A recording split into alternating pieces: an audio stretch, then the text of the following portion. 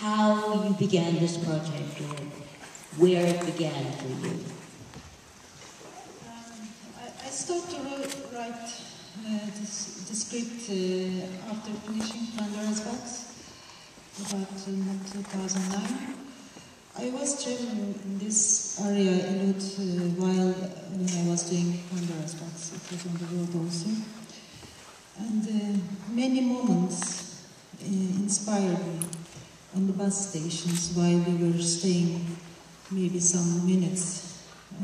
I start to notice the people who are working in such a big stations, very young people, 24 hours shifting, and also this industrial town we passed.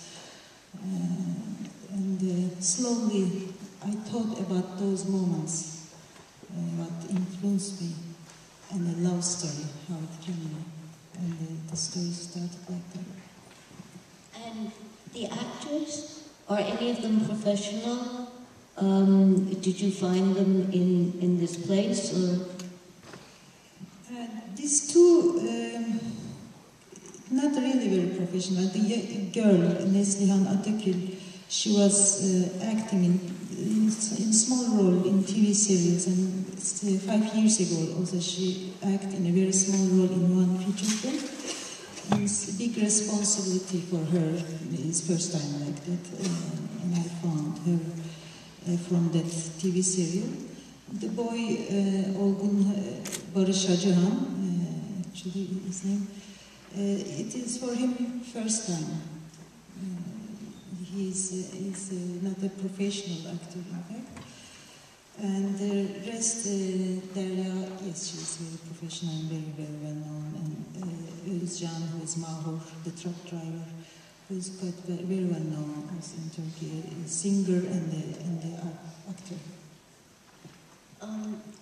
I wanted to ask you about this region of Turkey, which we see in so many Turkish films, and if you could tell us something about it.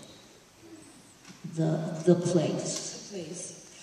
It's actually somewhere in the middle of Turkey, very close to Ankara, where is the capital and middle central part of Anatolia.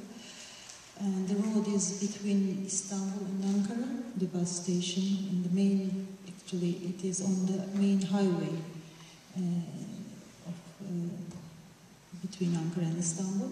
This little industrial town is just very close in the center. It's like somewhere in between, for me, like in purgatory. We did everything in winter time, biggest part. It's in the cold time. And so the title has to do with the place, but does it also have to do with the age of the two young people being? Yeah. In fact, everything is related to purgatory, or to be in somewhere in between, like their age. They are teenager and just about being an adult, man or person, in between. And the place where they live, in passing way, place like bus station or the little town, industrial town, not really anymore functioning. Or the truck driver, his job is in purgatory too. It's in, there is no future, or if we don't know if there will be a future for him, or such a job, a heavy job. Everything is related, their expectation of life, or anything about with the dreams. I think, when I was writing, I felt like in limbo. Just two more things I want to ask, and then we'll open it up. One has to do with your use of the red truck,